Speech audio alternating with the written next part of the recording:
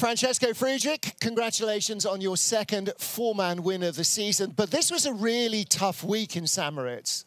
Yeah, it was so tough, and today it should be snow a little bit more, they told yesterday, and so we are happy that it was fair today and all have nearly the same conditions and we can make a good race here.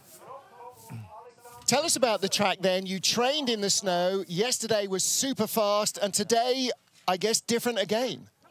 Yeah, today it was fast too, a little bit sunshine we missed, but yeah, we are 3 seconds faster on foreman than in the training, and so it was a completely different feeling than there, and yeah, we have to use the first run for train to be better in the second one, and yeah, we make it good, I think.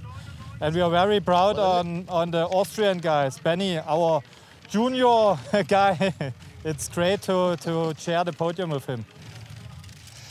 It was a fantastic race as well, very close, and on this track, anything can happen. Yeah, really. If you make a small mistake on the upper part of the track, you can lose the whole track every time. Yeah, and so you must drive very, very clean to be the fastest in the finish, yeah. And in the second run, we did a good job, I think, and so we can win today. Next week, we're back in Königssee, back on a Kunsteisbahn, an artificial track, but it's Hansi's home. Does that mean that you feel more pressure? Yeah, it's hard to get Hansi there. Königssee is not my best track, I think. When I have a good day, I can get him in the foreman, but it would be very hard. And yeah, we did our best.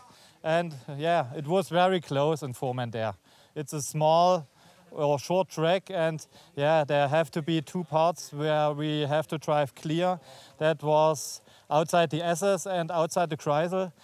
Yeah, and that's Hansi's home. He knows every centimeter of this track, and yeah, he is very good there, so we have to give our best.